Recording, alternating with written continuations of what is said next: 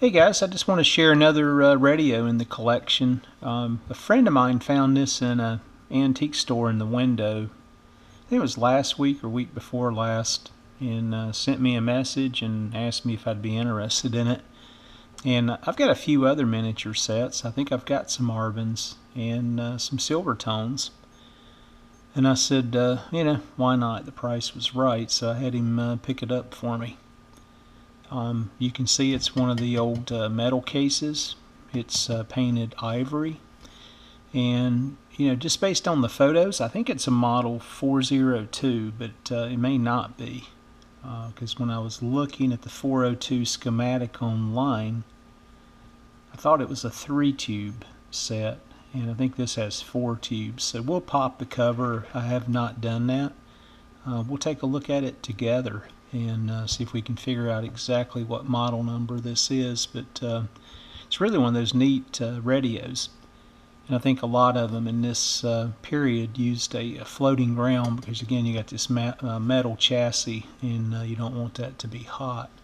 So I don't know if it used a ballast tube or a dropping resistor, or how that's done. We'll try to match up the tube complement to the correct schematic and figure out exactly what model this is. So let me grab a screwdriver here, get these knobs off. We'll take the back out and pull the chassis out.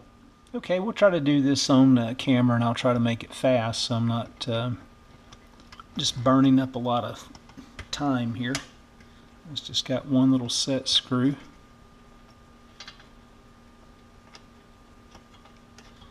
For the tuning indicator.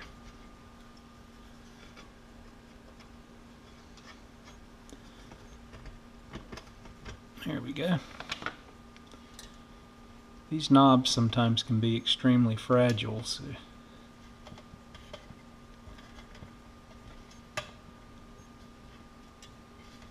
this one's wanting to be stubborn and not come off.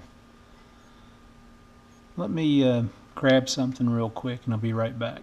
Alright, let's see if I can use this to get it off. If not, there's another method that we can use. Man, that's really stuck on there, but it appears to... There it comes.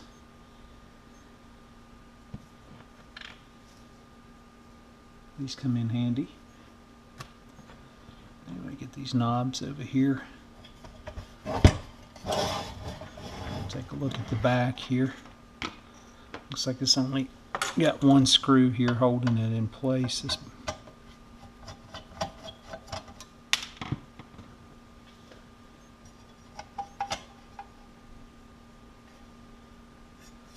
So no markings here. And looks pretty clean. I'm not sure if that's rust or not. Yep, there is some rust on there, unfortunately, and some inside. And it looks like I've got some labeling here, so we'll take a closer look at that. We may be able to pull the model number right off of that, but looks like we do have 4 tubes. So let me get these fasteners here out on the bottom. We'll pull this chassis out and take a look at it.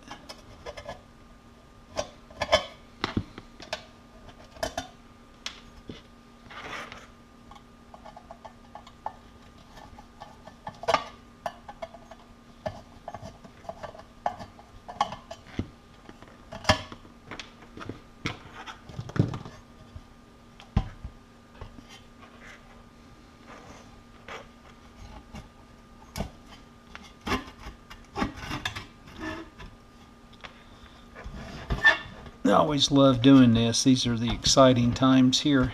You're trying to get the chassis out for the first time. Man, it's a tight little fit in there too. Alright, let me just set that off to the side and we'll take a closer look at it. So that's interesting. Check out this output transformer just sitting there on one screw mounted to the speaker. I was hoping this thing would just be like a real quick repair. So I do have what appears to be 4 tubes there, And man, not going to be a quick repair. A lot of rust there on the old tuning condenser as well. Let's see what the underneath looks like. That should make for some fun.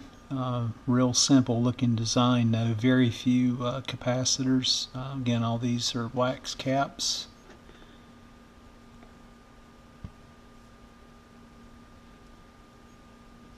And the bottom of the chassis is interesting looking.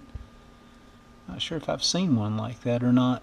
It's like a metallic coating. It's probably done for heat, would be my guess. So it looks all original underneath, best I can tell. Let's pop these tubes out here and see what we've got. Then we'll try to match it up here to the correct schematic. Let me just check this speaker as well. Looks like a little 3.5 or 4 inch.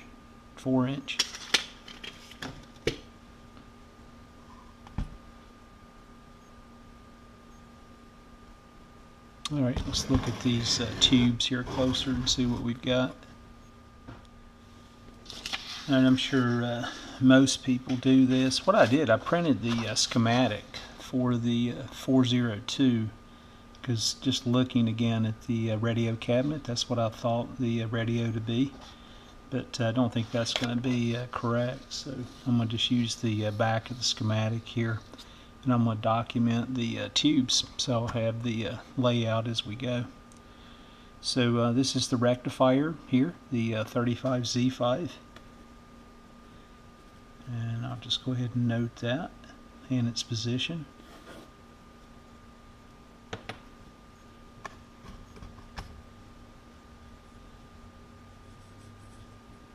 See if we see any markings here on this tube.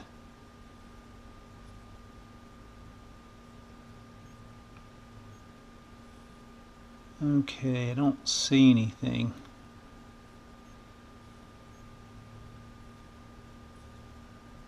We'll take a closer look at this one in just a minute. And it's actually marked there. Well, look at it closer. It is. Right on the tube socket itself. See if it shows up on camera. You guys can see that. So this is the 50L6. That's going to be the output power tube, if I'm correct on that.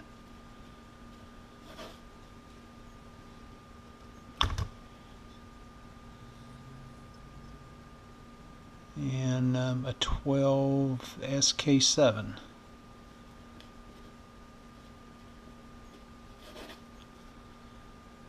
And it's marked.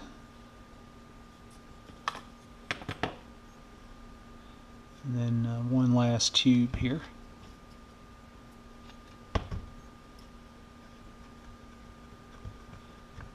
It's got a miniature base on it.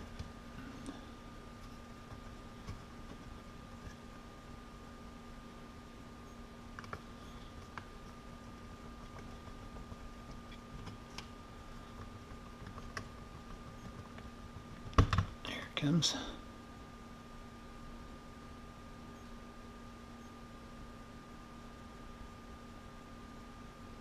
And I don't see a number on it.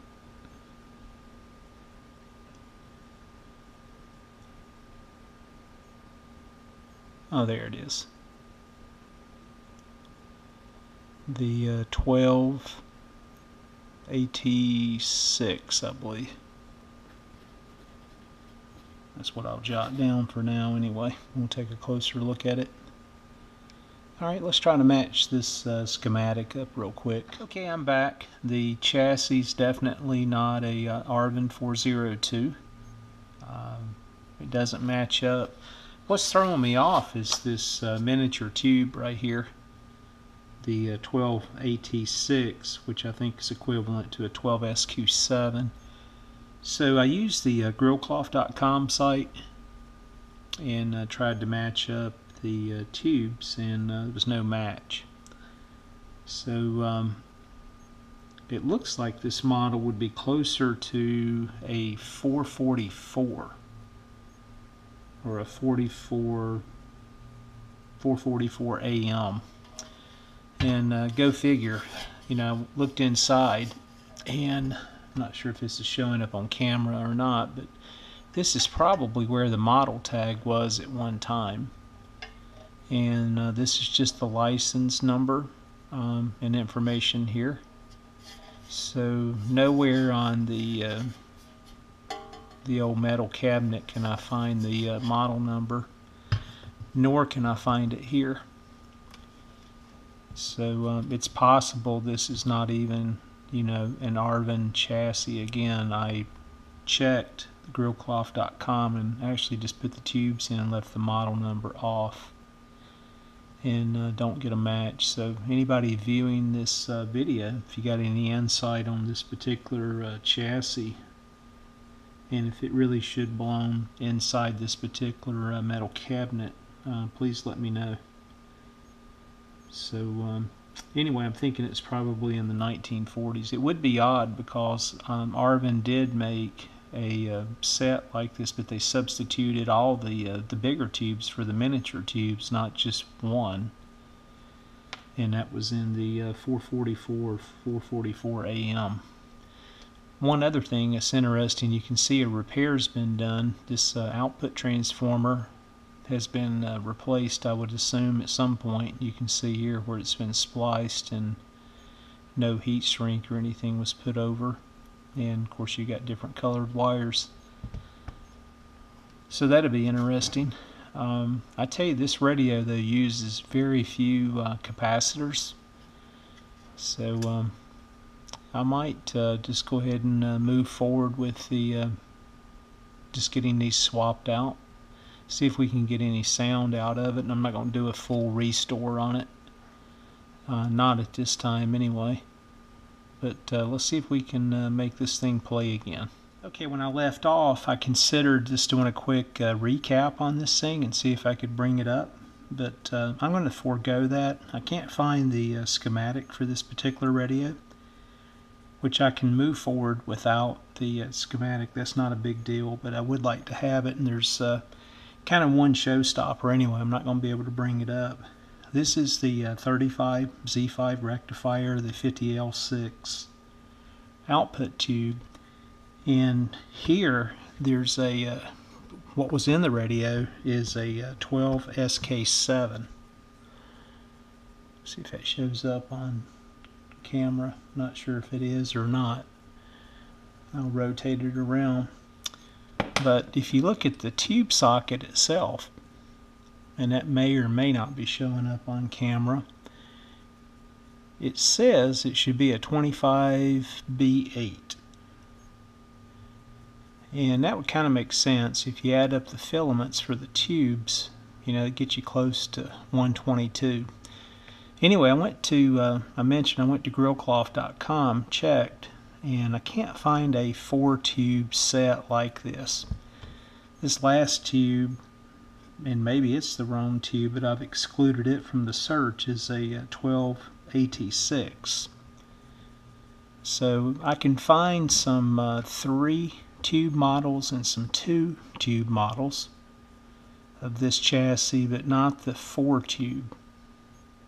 So again, I'll put it down in the description. This particular Arvin radio uses, or what appears to use, a 35Z5, a 50L6, a 25B8, and a 12AT6.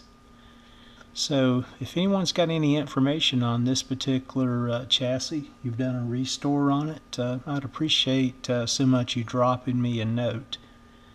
And when time permits, I'll probably post some information as well out on the Antique Radio forum and see if I get a hit there as well.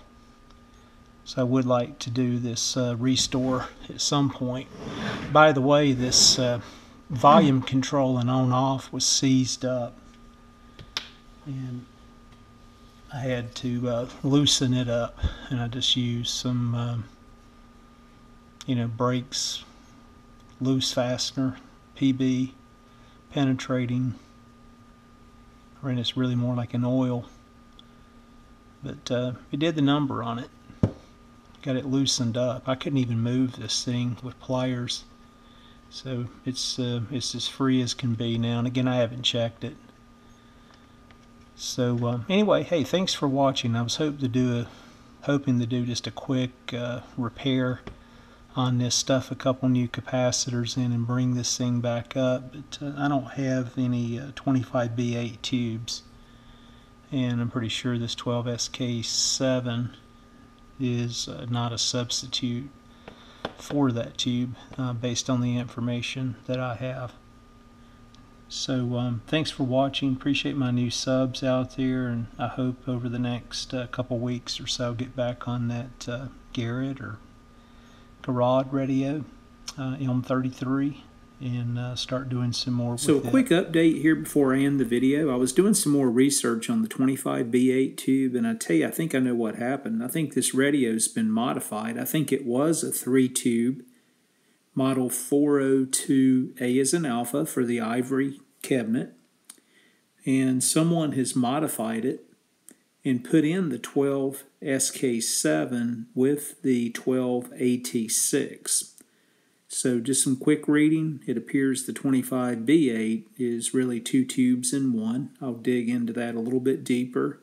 And someone has segmented the design in using 2 different tubes. Again, a 12AT6 that's been added, and the 12SK7 to be a substitute for the rare 25B8.